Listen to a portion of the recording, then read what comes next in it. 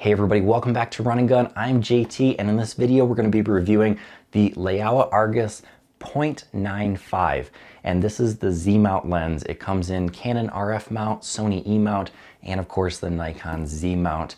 We're going to be taking a look at this lens, the pros, the cons, and most importantly, how it performs. I'm going to be showing you the photos and the videos, so stick around until the end of the video because that's the most important part of a lens, is actually how it performs on your camera. So let's hop right into this review.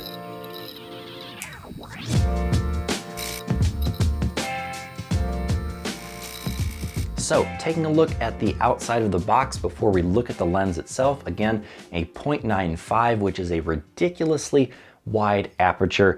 Whole bunch of stats on the back of the box, which is awesome. It's obviously for full frame mirrorless 35mm lens, 14 elements in 9 groups. If you're not technically savvy, that really doesn't mean anything. That just means there's 14 pieces of glass in the lens separated into 9 different groups. It has a 72mm filter thread if you're going to be putting either a polarizer or maybe a neutral density filter if you want to get that very shallow depth of field on a bright sunny day. And that's really about it. 15 aperture blades, and again, that aperture goes from 0.95 to f16, so that is your aperture range. Let's take a look at the actual lens itself.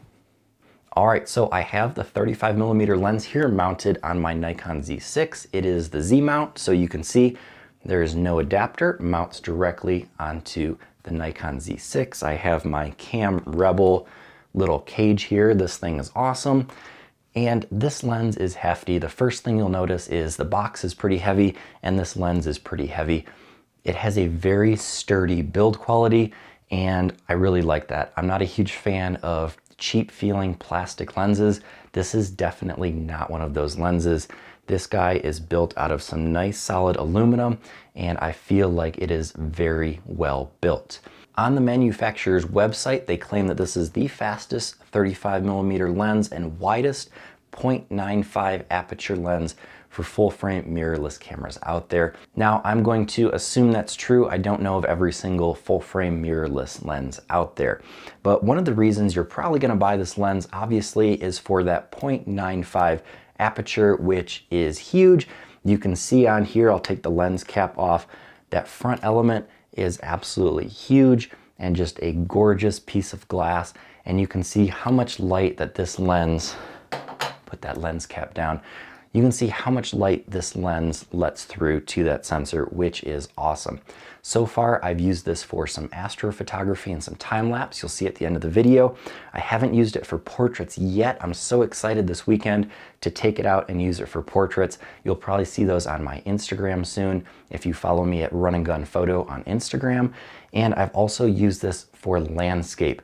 You probably wouldn't think of landscape necessarily for a 0.95 lens, but this lens is very sharp. I happen to have it in my bag on a recent trip across Colorado, and I decided to try it out on some landscape, which I haven't seen done yet with this lens, and they turned out phenomenal, tack sharp. Another feature of this lens is the ability to turn on your aperture hard stops on and off. So I can turn on the click, and there will be hard stops when I actually click the lens. So I can hard stop at f2, 1.4, 1.2, and 0.95. Or if I want to turn that off, kind of like a cinema lens, a declicked lens, I can just slide right through my aperture values. So that's up to you, and I really like that feature. So let's talk a little bit about the bokeh, or the out of focus areas of your image that this lens produces. What's crazy again about this lens, and the biggest selling point, is that 0.95 aperture, which is still pretty sharp, which is awesome. Most lenses are not sharp at all at their widest aperture. This does a pretty good job at 0.95, and most of the time I'm usually shooting at 1.2 or 1.4, which is still faster than most 35mm lenses out there. But the bokeh is absolutely gorgeous, very soft, very creamy, and I would probably relate it to about somewhere between a 50mm and not quite an 85mm lens.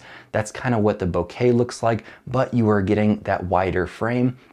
It almost feels like a medium format camera that has very shallow depth of field, but a very wide frame, which is an absolutely awesome feature of this lens.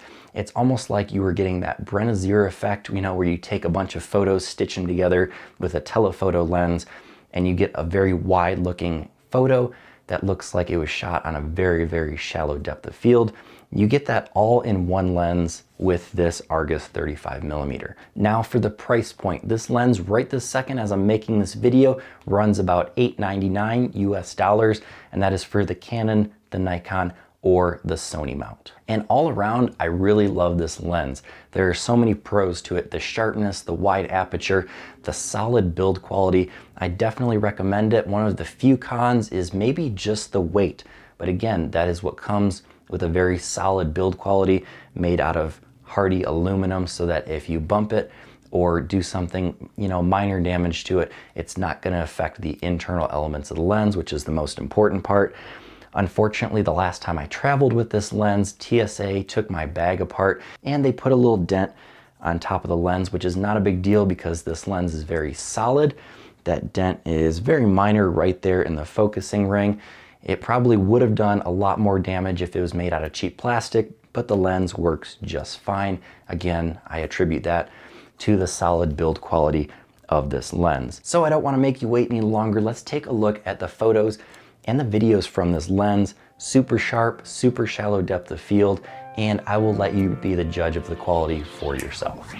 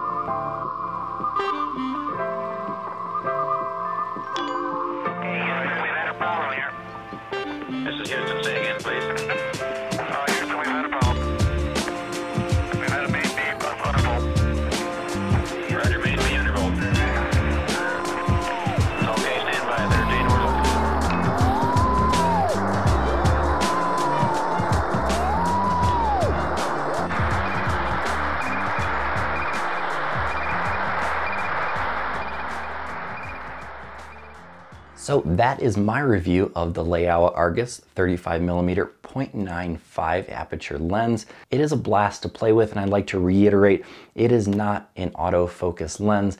It is a manual focus with extremely smooth focus, which I absolutely love. The focus ring is very well lubricated and very tight to focus, so you don't have to worry about your focus slipping at all when you're shooting. And one of the things I actually do like about having a manual focus lens, it slows you down. It makes you think about your focus, your framing, your composition, the individual photo that you're taking, instead of having an autofocus and just spraying and praying and hoping that you get an image.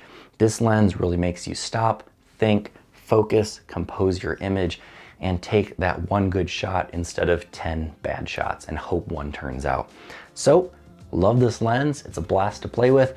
Keep it in my camera bag all the time. I love shooting primes, and I definitely recommend you pick this lens up if you're looking for an awesome portrait lens, an astrophotography lens, or even a landscape lens. So if you found this video helpful, hit that like button at the bottom of this video. Check out the links to the lens down in the description, and as always, subscribe for more run and gun videos. And until next time, get out and go shoot.